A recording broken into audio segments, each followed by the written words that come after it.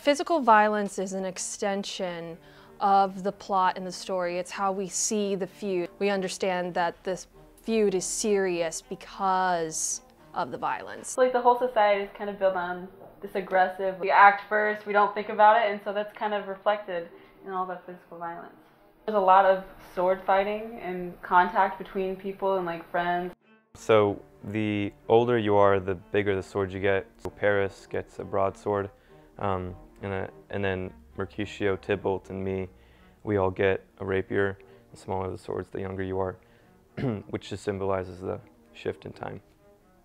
We see at the very end that both the parents are still very angry, and they've just got another reason, the deaths of their children, to blame each other for.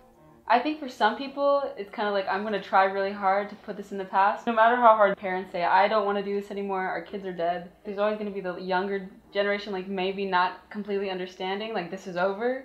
There's a Democratic Party and the Republican Party. I mean, if two people from both sides were in love and died, I still don't think we would all, become one neutral party.